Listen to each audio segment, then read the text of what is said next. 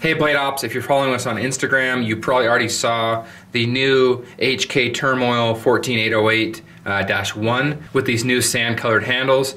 But if you're not following us, be sure to do so. I'll put a link down below. You can follow us on Instagram and see all the new stuff. As soon as stuff hits the floor, right when it gets in the shop, we take a picture of it, post it, talk about it, kind of give you the update on what's coming into the shop. So it's a great way to follow the brand new stuff. Here is the HK Turmoil 14808-1. Of course, the satin blade. Love the black hardware on that.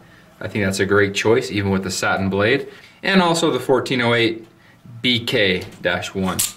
Black blade, black hardware, sand, colored handle. I love that color scheme. I think it looks great. Love the contrast. The Turmoil is a great out the front blade with a single-edged blade on it. D2 steel, made in the US. Get that to zoom in there. There's a good look at the blade. I'm not going to talk about the specs. We've demoed this knife before. You got a pocket clip, right or left-handed.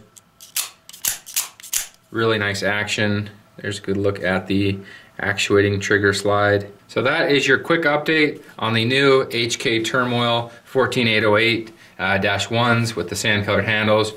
Grab them while you can. I'll put a link down below and let me know what you think about it. There's another quick update. Check it out, BladeOps.